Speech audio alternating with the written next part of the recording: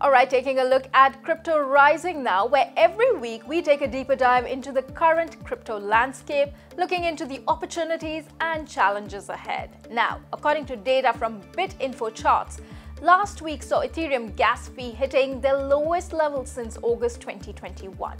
But what triggered the fall and what does it mean for investors? Joining us is Annabelle Huang, Managing Partner of Amber Group.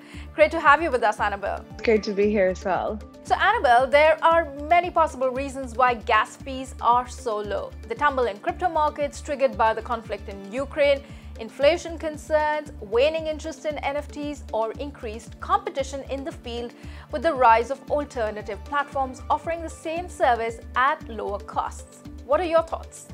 So at the time that we're speaking right now, the Ethereum gas fee has dropped down to around 50 gwei, or less than $2 in terms of transaction fees for the very simple transactions, level that we haven't seen in a long time.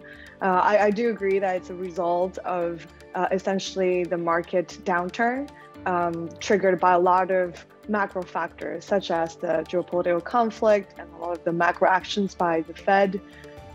As a result, the on-chain activities has died down quite a bit. In terms of DeFi actions, we can see from the total value locked and the transaction volumes on different DEXs, as well as in NFTs, we're seeing across the board 30 to 40% decrease in all the on-chain activities, which resulted in the low gas fee. Now, you might expect a fall in gas fees to tempt traders back into making transactions that are seen as gas heavy, like buying an NFT on OpenSea or trading on Uniswap. So, are we seeing an increase in the number of daily users on the Ethereum network? And if not, why not? I don't think we are seeing that because, in fact, I think gas fee is a function of the supply demand for block space on chain, which is a function of the user demand for different activities on chain. Because of the price correction, I think there has been a lot less activity happening. People have less demand to trade, to buy things, either DeFi tokens or NFTs, which is the reason why gas fees has dropped. Now, with gas fee at an all-time low, some of the users might start to do a few of the transactions that have been waiting, given the cost is lower. But I would say the broader market demand has decreased quite a bit.